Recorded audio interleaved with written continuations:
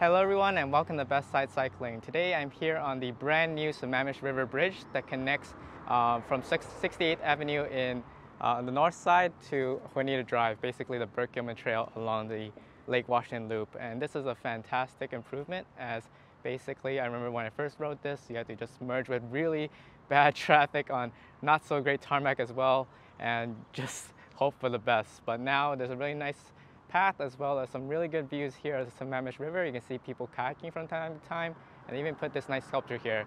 So we're gonna go ahead and start at one of the ends and I'll show you what it's like riding to the other side.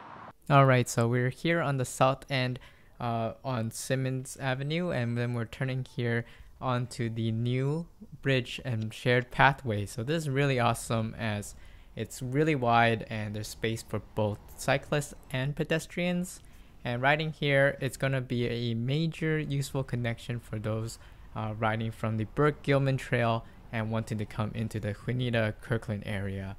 Juanita Drive has been a long sort of quintessential part of the Lake Washington Loop, but probably one of the worst in two fashions: the construction ever going and the hill. But you can see there was some green paint markings just to indicate the wide driveways that are along this route, but it's really neat what they've done here, as well as the east side of the bridge. They're going to be building out a sidewalk. It's currently closed, but this was the sculpture that was on the left and a nice bench for you to get a lot of these Sammamish River views.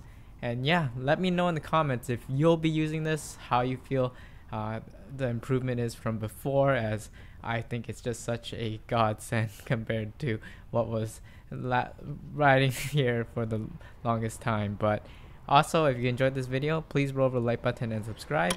And then the last thing I wanted to call out here was the way you can connect onto the Burke Gilman Trail. You can actually go all the way to the end, or you can turn onto 175th and ride some local roads and connect through. If you do connect at the end of the road, you do have to ride on the sidewalk for a little bit. But that's about it for this.